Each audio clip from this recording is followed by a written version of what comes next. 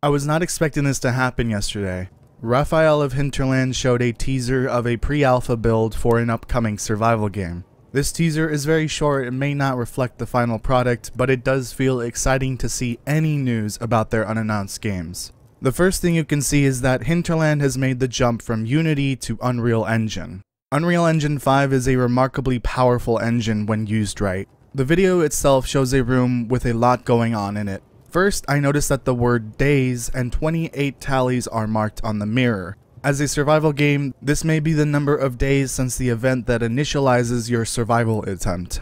28 days could refer to the 28 Days franchise, but I highly doubt it is related. It also could be an Easter egg for the franchise, but it would be really strange to put an Easter egg in a pre-alpha teaser video. You can hear heavy wind outside, likely from a storm of some kind. The graphical fidelity of the video is exceptionally realistic. Considering this is an in-engine build, that means the game may look like this. Do keep in mind though that this is a pre-alpha build, so some things may change. The room has a very traditional looking style with older house decor. It is filled with rugs, candles, musical instruments, a radio, a map, a lot of post-it notes, and a lot of clutter that was most likely placed there by whoever is surviving here.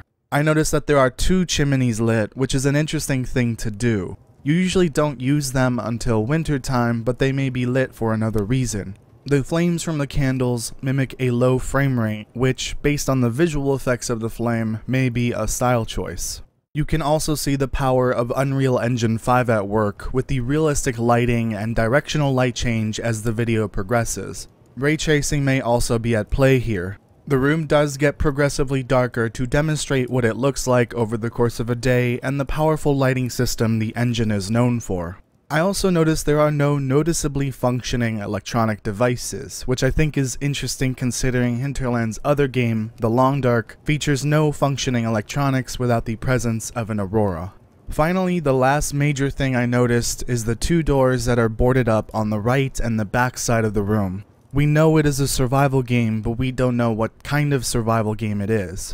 It definitely isn't another The Long Dark game considering they haven't finished the first one. Who's to say that Hinterland isn't going a different route with this game? Boarding up doors and possibly windows may be a feature in the game, but I wonder how important it will be. It could be to defend against zombies or other creatures capable of breaking into your home. It could be to hide from other people in the game such as raiders. Whatever it is, it must have a reason to be there. I could speculate all day, but it would be a waste of time. We know so little about this game. All we know is that it is a survival game, and it is most likely the smaller game that Hinterland said they were working on last year. I'm extremely excited for Hinterland and what they have next.